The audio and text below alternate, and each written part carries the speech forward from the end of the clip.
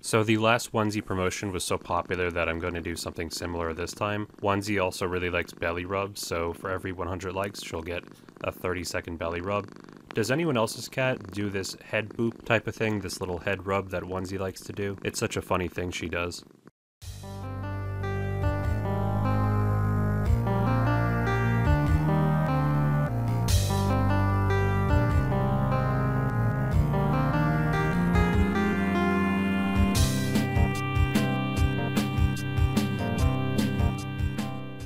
Hello everyone, my name is AndrewAJT, and hope you enjoyed that little intro I made. If Castle Wars was a standalone game on Steam or something, I would certainly buy it. That looks like it's so much fun, even though it doesn't exist and we just have to play the in-game version, which is still very fun. So we're going to be playing some Castle Wars today, at least in the background.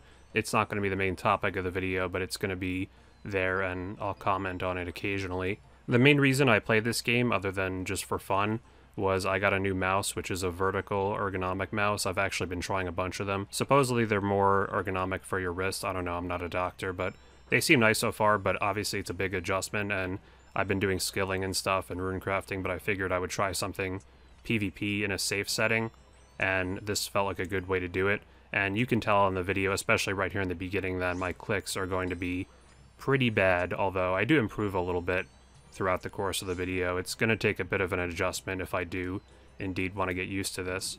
So this video is about our boomers ruining OSRS, and not literally. If you haven't heard, there's a pretty popular meme going on the internet right now called OK Boomer, and according to knowyourmeme.com, OK Boomer is a dismissive retort often used to disregard or mock baby boomers and those who are perceived as old-fashioned and being out of touch. If you're not from the United States, baby boomers are people that are a little bit older by now, like kind of a 50s, 60s generation, and this phrase is basically saying, you know, you're not really in tune with the new ways of doing things, or you don't really understand the new ways. I don't know if there's any truth to that in real life. Maybe it applies to some people, but probably doesn't apply to a lot of people as well. I don't really care about the real life aspect of it though. And this video is in no way a knock on that group. It really has nothing to do with them, especially because OSRS is played by such a wide age range. But I thought it was interesting because this phenomenon is kind of similar to what's really going on in old school RuneScape. And I've alluded to this phenomenon many times in the past, but it really deserves its own video because it's been happening for over 6 years now, since the game came out in 2013. Basically, there is a cultural divide in old school RuneScape where you have one group of people saying that we want the game to remain very similar to how it was when it was released. We want no new major updates that are going to change skilling or PvP or PVM and such. Often these are the people that play the game very efficiently and they don't want their methods to be changed or made easier. This is what I'll call a RuneScape boomer. It has nothing to do with their age, it's just referring to their more traditional outlook on the game. And there's the other side of it where people are saying, you know what, this is not meant to be a carbon copy of the original game. We should have new updates and new features, and things should be different. If things are a little bit easier, that's okay. And there's plenty of people in between. You can't really generalize someone as being on one side of it or the other. And both sides do have reasons for believing what they do, and they generally want what's best for the game. It's just a question of what is that. But this debate has come up constantly, seemingly with so many updates or even proposed updates, as we're going to take a look. And part of it, I think, is almost for everyone, people don't play this game for fun as much as they used to. In my top 10 dead minigames video, I mentioned that I didn't include Castle Wars on this list because I thought it was still fairly active and it's not really a dead minigame. Well, here's me playing it on late Friday night or early Saturday morning, and the players are very sparse. I mean, we have some people playing it. It's not like Trouble Brewing where it's you and literally no one else in that lobby. But back in the day, there literally used to be maybe a player on every single square. I'm sure that's an exaggeration, but that's what it felt like. And it was so awesome because this minigame is really designed, in my opinion, to be played with a massive crowd, whereas with a small group of people, it's very hard to have a good game because if you only have one or two majors, for example, it's pretty easy for the flag runner to just sneak by them. Whereas back in the day, you might have 30 defenders and 5 mages and 5 flag runners, and then you have people trying to sabotage the other team. You have people downstairs guarding the tunnels and battling down there, screwing around with the rocks. There was so much to do in this minigame, and now it's just not as popular.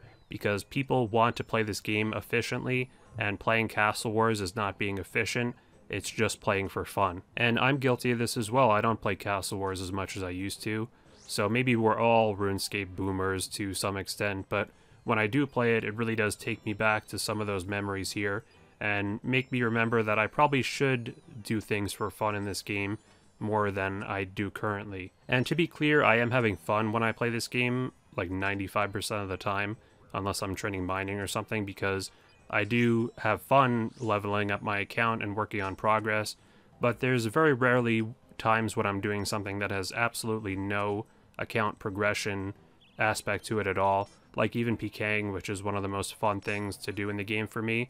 That is a money maker, and it is something I do to make GP in the game, whereas something like playing some of these mini games, there's no rewards to it, it's purely entertainment. But I think we as a community need to remember that that is okay, and the point of playing a video game is for fun after all. So that's one aspect of this conversation, and the other thing is many people who play the game efficiently and not necessarily for pure entertainment don't always like it when updates come into the game that make it a little bit easier or a little bit new and more modernized. And there was something posted just recently about an upcoming poll, which is very controversial to some people because it does change the way you do some skilling, and it would change something that has really always been the same for many years, and this does usually get met with some pushback. And this is referring to the bank interface updates, which basically allow you to do more things while the bank is open.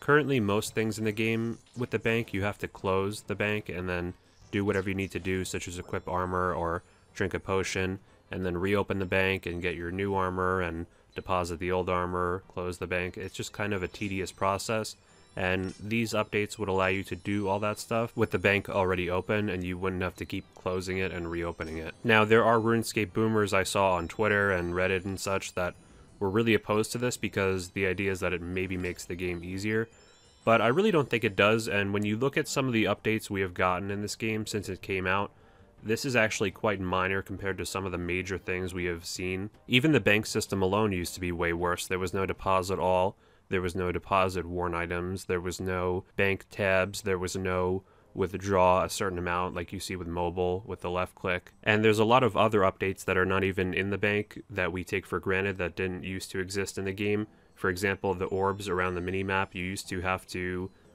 turn your run energy on in the options menu rather than just having an orb there. There was no XP drops, the pathfinding was terrible.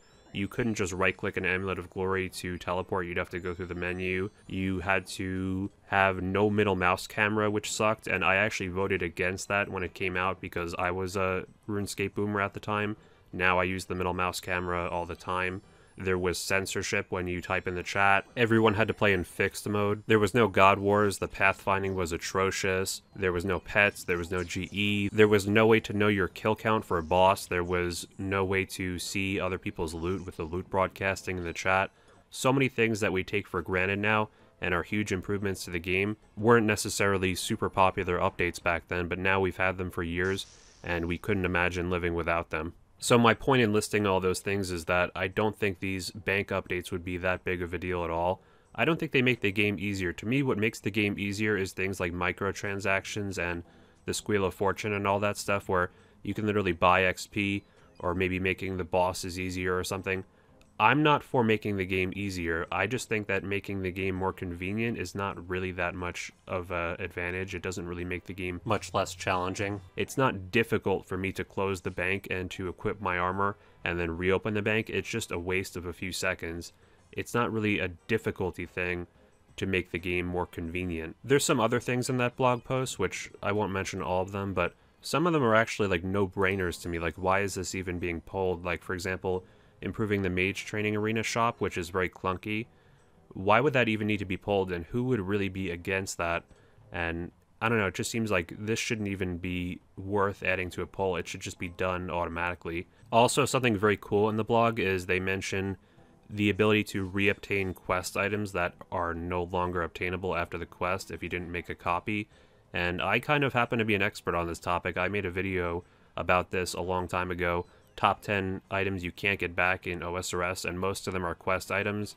They only listed a couple here, the Blue Rit Sword and also the Dark Dagger, but I really think they all should be re-obtainable after the quest, as long as they don't really provide any advantage, which they really don't. If you haven't seen that video, I'll put it in the end screen and down below as well. So in summary, I think we all need to do a better job of playing this game for fun and not just for achievements or efficiency, and I can see why there's people who are against quality of life updates because they're afraid of the game becoming easier. And that's a very valid concern, and I totally relate to that because of what happened with pre-EOC and what it's become now. But I just think that quality of life and these accessibility type updates should not really be grouped into the same tier as making the game easier updates, because they are very different things, at least in my opinion. Let me know what you guys think about the whole thing. And no, boomers aren't ruining the game. If this update didn't pass, it wouldn't be the end of the world. I just think it would be more of a missed opportunity. Be sure to hit the like button if you enjoyed this video, and if you agreed with any of my points. It's one of the easiest and best ways to support the channel. Please subscribe if you haven't already, and hit the bell icon to get notifications whenever I upload, typically every Tuesday. Thank you so much to our Patreon sponsor, AndrewAJT. He's been supporting the channel for so long. Such an awesome dude. Appreciate that so much. If you want to become a video sponsor yourself, you can check out my Patreon page in the end screen. You can join my clan chat up on screen, AndrewAJT62. You can join our Discord server down below. You can follow me on Twitter down below for cat pictures, and I'll follow you back if you play RS. And thank you all so much for watching. I'll see you guys next week.